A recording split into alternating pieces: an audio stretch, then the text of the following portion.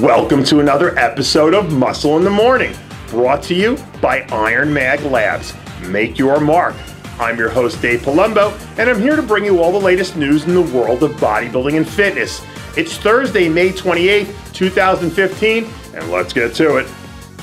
If there was one lesson to be taken away from securing the biggest win of his career and generating a flood of momentum heading into this weekend's Arnold Brazil, for Juan Morel, it was grind harder. And apparently Morel is doing just that. Only a few days away from making the trip to Rio for this weekend's festivities, Morel released a photo reminding us that while Ramy may be soaking up all the headlines, he's silently preparing for war.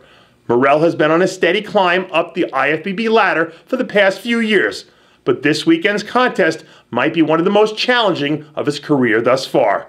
Should he somehow manage to eke out the win, rumblings will begin to emerge about whether or not he could potentially challenge for one of the coveted top 5 spots on the Olympia stage.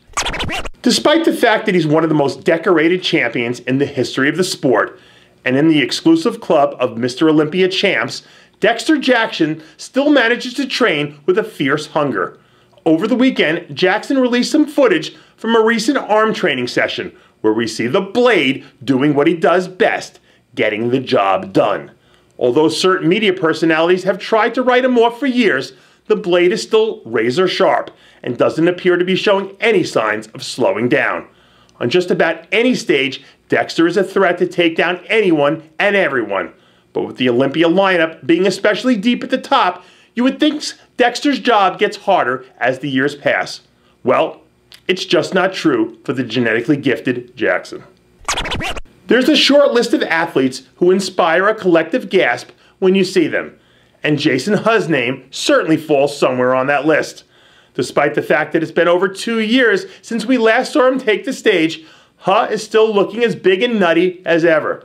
Recently, Huh was spotted getting in a little bit of arm training as he attempts to add even more size and more detail to a physique that already has some of the craziest proportions in the sport. Although he hasn't given any recent hints as to whether or not he plans on returning to the stage anytime soon, we can say one thing's for certain.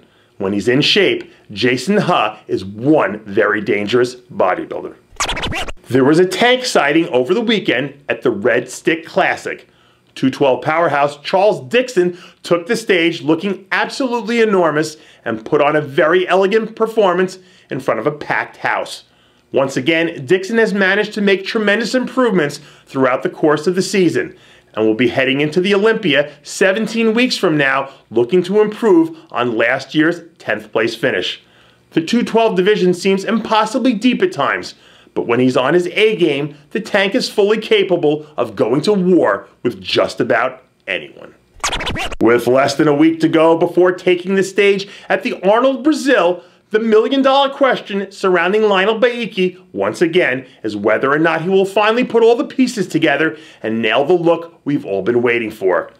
Judging by the most recent photos we've seen, he looks great standing alone underneath the camera lights, but he still seems to lack that extra crisp look that he requires to come in at 100% and bring home the victory. But Baiki is a battle-tested veteran of the sport, and if he has any tricks up his sleeve as we approach one of the biggest contests of the year, now certainly seems like a great time to reveal them. Will Baiki prove to be the wild card surprise in Rio, or will his hand once again prove to reveal the aggravating Joker? And that does it for yet another edition of Muscle in the Morning, brought to you by Iron Mag Labs. Make your mark. Check out ironmaglabs.com today. I'm your host, Dave Palumbo, reminding you to always be true to your passions. And make sure to follow us on Facebook, Twitter, and Instagram.